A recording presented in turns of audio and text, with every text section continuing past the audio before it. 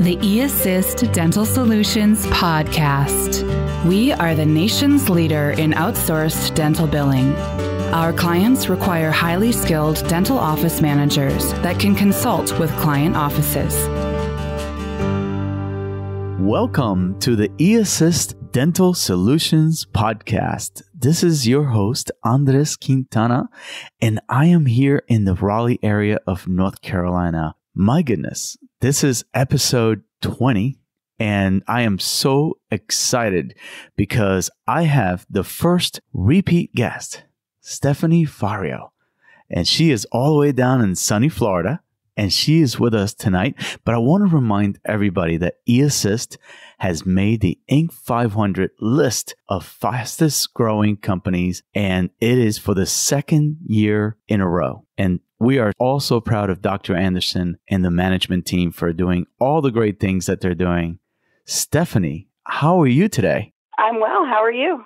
Well, I'm doing great. A little cold here in North Carolina, but is not as bad as people, in the Northeast with all the snow and everything. But I can't believe that I have you on the line again. It just seems like yesterday that we were talking about dental claims and what's different nowadays. I have one question that I want to start with, and that's you came on board, you settled in, you're doing some great things with, everybody involved in the medical billing team. But what's changed personally? How has eAssist made your life, your home life, a little better? Can you tell us all about it? Sure. The biggest change is that my family and I have moved to Florida, which was a long-time dream of ours that we weren't able to do before because, of course, I was working in an office, and it's very hard to interview for new positions from 500 miles away. So we were able to, after I onboarded with eAssist, pack up and move to somewhere where there is no snow. Sorry about that. And it's 80 degrees every day. Yeah. What part of Florida again are you in? We live 20 minutes outside of Disney. We live in Orlando. Oh, that's great. And the beauty is that you can do this kind of work and you can impact dental offices from your home, but you can impact dental offices technically really all over the world if you wanted to. Isn't that a fact? Exactly. Yeah. In fact, I think we have one of our team members that her husband was deployed, and I think she's doing some work remotely, and that is amazing. So today we're going to talk about, the medical billing side of eAssist, which is so exciting. We always have to consider these regular dental procedures, and a lot of offices could benefit from knowledge of medical claims. What would offices benefit from with medical claims service? I think the patients really benefit. I think the office benefits through the patients. We take a look at the services overall, and I've run into this even in the offices that I work with on the dental billing side. Every once in a while, you have that patient come in who had an accident, or maybe they have a medical condition and it's impacting their dental health, and you don't think that medical would be a place to file these claims, but it is. And a lot of patients have benefits on the medical side to help with their costs and the office's costs and help them accept treatment that they otherwise wouldn't do. Right. Because some of those procedures are the ones that are the obvious, some pathology with soft and hard tissue injuries and also emergency trauma procedures. Are there other kinds of procedures that are covered under the medical umbrella? There are. We see on the medical billing team, we see a lot of dental implants. We see a lot of TMJ and TMD orthotic devices. We see a lot of sleep apnea appliances because it's unique. It's not a benefit of dental plans, but only a dentist can fit a sleep apnea appliance. So those need to go to medical, and most dentists don't know how to bill them. What would you say about patients that may be confused about claims that involve scaling and root planing and any periodontal work, crown, bridge, implants, extractions? Is that part of a medical bill? It can be. It certainly can be. It all comes down to the root cause of why the patient needs the procedure done. We have a lot of patients that have required dentures or implant-supported dentures or even crowns and bridges because of extractions from cancer or radiation and chemotherapy treatment or HIV. There's a host of medical illnesses and symptoms out there that can contribute to you needing dental work. So it's really important to have a comprehensive health history, and really when you're looking at that patient's treatment plan, think, would this be covered by medical? Is this something that we can submit and try to get this patient a benefit for? Because it's not just them having poor home care or poor oral hygiene. It's the root cause. The mouth is a part of the body, as hard as medical doctors try to separate it and make dentists feel like it's not. It is. It's all connected. So your overall health does have an impact on your dental health. All right. So I'm getting really excited now about some of these topics, Stephanie, because in a dental office, as I'm often in, we check in a patient and the patient hands you a medical card. And a lot of dental teams get really nervous about that dental card, and they want to hand it back to the patient so fast, like, no, this is the wrong card. When a patient checks in and hands you that card, should we make a copy of it and keep it on file? I definitely would. I would encourage, you always want to ask the patient, obviously, if they hand you the medical card for their dental card, because not all dental services Correct. are going to be medical in nature. But the last thing you also want to do is have that patient come in for emergency treatment and have them worry about fumbling to find their medical insurance information. So if you just gather all of that up front, you're already gathering records. You might as well copy the patient's medical card and have that on file should you ever need to file a medical claim for that patient. And I'm so glad we're talking about this, because I myself have done that. I've taken that medical card and given it right back because I don't know exactly what to do with it, right? Don't you think that a lot of dental offices do the same thing, or am I the only one?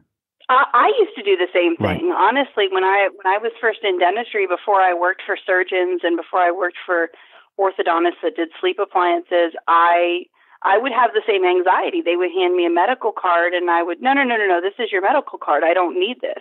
But now knowing what I know and knowing that not only can procedures be covered by the medical, but also the overwhelming number of dental carriers that are now requiring that dentists submit things like wisdom tooth extractions to medical first to make sure there is no benefit to reduce their responsibility, I always encourage, especially oral surgeons, periodontists, to get a copy of that medical card. It's a lot easier to get that information up front than to try to call the patient later and track them down.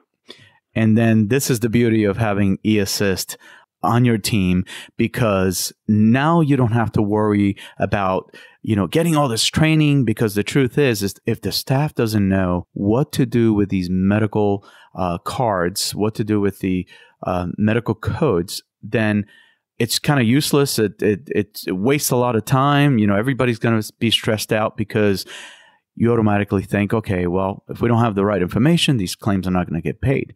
Having eAssist, having Stefanie and the team knowing exactly what to do, it means that your dental office, your dental staff, all they have to do is everything that we've been talking about in the first 19 episodes, is that they get to work with patients and they don't have to worry about knowing it all. Is that true?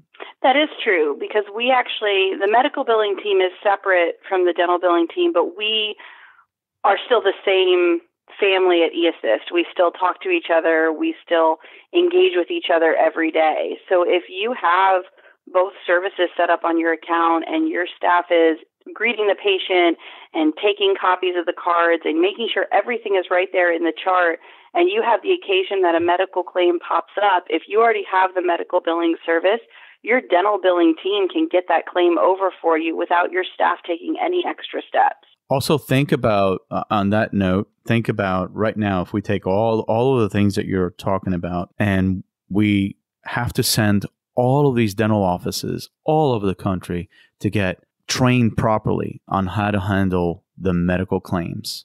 Think about all the time that they have to spend doing that. And not just one person should know how to do it. The whole team should know how to do it. And so you come in, you take all the stress away. Can you tell the audience just a little bit about why should an office use medical claim services? Sure. I think an office should use the medical claim service because there's always a place for it in any dental office. and it alleviates your team having to follow up with the patient for medical coverage or follow up with the patient and say, hey, we don't file medical claims, but in order to get your dental claim processed, we need you to fill out this form and send it in and track it down and follow it up and make sure that you get us back the EOB, by the way, or your dental isn't going to pay anything. Having the medical billing service saves you that from A to Z. All you're doing is you're sending us the patient's demographics and a list of the procedures that you've done. And you don't even have to do that. Your dental billing team can do that through eAssist. We take care of evaluating it. We take care of assigning the CPT and ICD-10 coding. We take care of submitting it. We take care of following it up all the way through a finalized EOB. You don't have to touch it again until... Actually, you don't have to touch it again at all, because when we get the finalized EOB, we email that to your dental billing team as well as you, and they pick that right up where we left off and make sure that gets to the dental carrier if that's necessary. Wow. One magic question about this whole thing we've been talking about. Do claims actually get paid? I bet that's the question that every doctor is waiting to hear. It is. They do. So they do in two different senses of the word. So there are the claims that get paid and you actually get a payment, and that's outstanding, and that's what we want for the doctors. We want to actually get them a payment. There are the other claims where they get paid, but they're applied to the patient's deductible or they're out of pocket, but they are still paid nonetheless. They are still processed and you are still getting an EOB to submit to the dental. So either way, you are getting a benefit for your patient that they might not get at another dental office. Even if there isn't a check payment coming from it, your patient will be ecstatic knowing that that was put towards their deductible. So maybe other treatment they need during that year will be covered and will be paid for, and they won't have to pay out of pocket. And I wasn't trying to be funny when I asked that question, because I remember having situations in our office when we had to do medical claims, but none of us knew how to do it. So I felt and I saw the frustration in some of the ladies that were handling. I saw that they weren't speaking the same language to the customer service representative over on the medical side team. I just saw the energy shift whenever I would enter a room where those kinds of claims were being worked on. What could you say about that? It is frustrating. It's its own language. It's not dentistry. It's not the same coding. And to have to, in addition to it not being the same procedure coding, now you're dealing with diagnosis codes, which most dentists don't ever deal with. So not only are you having to recode your procedures, but you're having to comb through thousands of codes to find out which medical conditions and symptoms apply to these procedures you're doing. And dental personnel aren't trained for that. Not to say that it's something that you couldn't ever learn, but it is overwhelming and it's daunting to a dental team because it's a completely different language. And speaking with reps at the insurance companies is often the medical reps are more well-versed than the dental reps, and they will ask you for things like letters of medical necessity or pre-authorizations, or they will ask you for accident reports. They'll ask you for things that we've never dealt with in dentistry. So it's just something that there is a specialty for billing for it. It's not your normal claim. And I think you hit that perfect point that I was going to make, that if something can be a dental necessity, but not a medical necessity. And the reason I ask that is because a patient comes in and will hand you that medical card, and you got the doctor's name on the outside of the office, all over inside the waiting room, and it says Dr. Smith, right? Dr. Quintana. And the patient is doing the right thing. Hey, I go to my medical doctor, Dr. So-and-so, and here I come to Dr. Anderson. Okay, they're both doctors. Why can't you take my medical card? And so that's the question that that we all have, including the patients, is why is something a dental necessity but not a medical necessity? To be honest, I can't answer that for you because I come from a school where we know that what goes on in your mouth with your oral health affects your entire body. We know that periodontal disease affects your heart. We know that having diabetes can cause you to have gum issues. We know that everything's connected. And there's still this huge rift between traditional medicine and dentistry where the two don't want to meet, and they don't want to acknowledge that dental procedures are necessary to the health of the body. So we do still have basic procedures in dentistry that are not covered by medical, like cleanings and scaling and root planing, even though I believe they should be. Right. They aren't. So you do still have that rift, but it is closing. Medical carriers and medical doctors are starting to acknowledge that not only do medical conditions have an impact on your dental health, but your dental health can have an impact on your medical health too. So that's why we're seeing a greater acceptance for implants and for crowns and for buildups and bridges, because they understand that not having enough teeth to chew your food leads to poor digestive health and poor dietary conditions. So medical carriers are acknowledging that maybe patients do need implants covered under their medical so that they can chew their food. It's getting better than it was 10 years ago, but we do still have those procedures that are deemed dentally necessary that aren't going to be covered by medical. And this is the reason that I'm so happy to be associated with a company like eAssist, is because they're moving forward on cutting edge of everything that's happening out there, like this process that you're talking about, things moving in that direction. Just think about what we have done over the last few years, which is help dental offices with their EOBs and posting them and all of the denied claims and verification of insurance. Now think about the clients that we try to help. These are clients that already have accounts receivable problems, things in 90 days of $200,000, over $200,000, right? And then they start getting into the medical issue of getting claims denied on top of the accounts receivable issue. That could put an office out of business. Would you agree?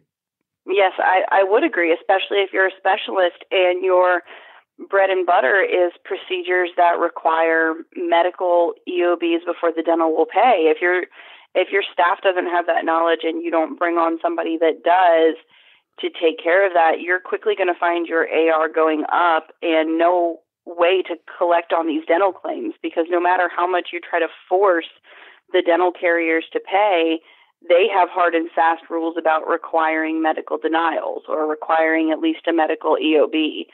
I actually onboarded an office that had claims going back to 2015 that they couldn't get paid because they couldn't get the medical denials, because they didn't know the ICD-10 codes to assign to they didn't know what they were doing. Their software would send a medical form, but they didn't know how to fill it out. So these claims were in limbo as far as us getting them paid. And then you run into timely filing issues once you get past a certain point. Yeah, that's a great point right there. And then I go back to, if you go back to episode 19 where we had Dr. Anderson on, you get to hear about why he founded, eAssist. For example, he was having issues with his own aging reports. He was having, weekly and monthly issues with his accounts receivables, right? And so he thought that he could solve a big problem in dentistry if he could help offices overcome some of the failures that he was temporarily having. And then he turned it around and found a solution and created a big success. Yeah, he did. He made an amazing company that helps dentists. I mean, Dr. Anderson's like one of my favorite human beings now, because not only is his company amazing to work for, but if I was an office manager anywhere and I had the opportunity to bring on eAssist, I would. In a heartbeat, because the insurance AR, it's the time that it frees up for you to have somebody. And I've seen offices have huge growth in production because of the time that it frees up. I have 2 offices right now that are seeing tens of thousands of dollars in production growth because their office managers can treatment plan now, and they can talk to patients, and they can spend their time building a relationship with the community rather than chasing old collections. Yeah. All right. So this has been a great formative episode. We haven't hit the medical claims topic yet in depth like we have tonight. We're going to have 2 more questions for you. But before we do that, I just want to remind everybody that if you go to dentalbilling.com or eAssist.com, this is the best way for you to become familiar with all of the products and services that eAssist has to offer. And also, Stefanie, I have another important question for you, which is, how do all these services that we've been talking about, how does this all apply in terms of ortho? That's a great question. I actually worked for an orthodontist for a number of years, and there are occasions where ortho is medically necessary. There are patients that have had cleft palate surgery. There are patients that have congenital anomalies. There are patients that have numerous congenitally missing teeth that require ortho before the teeth can be replaced. So there's a lot of occasions where medical billing has its place in the ortho practice, and I've actually billed those claims to medical before with success. So it goes back to what I said, that medical billing can be used in every specialty, not just in the general practice, but in specialties that you wouldn't have guessed. Right. So dentalbilling.com, the phone number is 844-327-7478, 844-327-7478.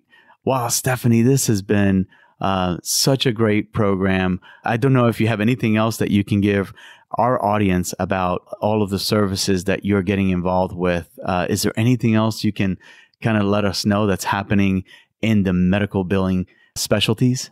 We are just making updates to our portal. We're bringing on new practices, and we're really excited to we have some really great coders with us. Our lead, Melinda Wilhelm, our wonderful VP, is actually a certified professional coder as well as a certified professional coding instructor.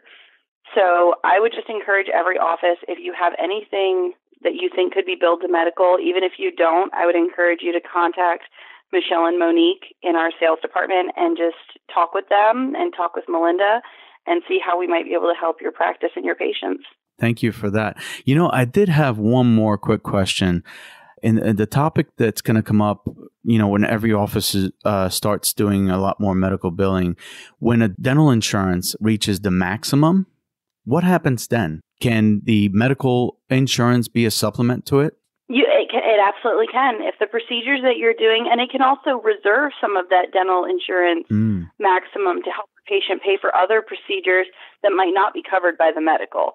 So submitting to the medical first and saving that dental maximum can be a great option for patients because, as most people aren't aware of, medical doesn't have a maximum. You might have a lifetime maximum of $1 million or $2 million, but medical doesn't have small yearly maximums that they hit. They will pay for claims until the patient is well or until the treatment's completed. Wow.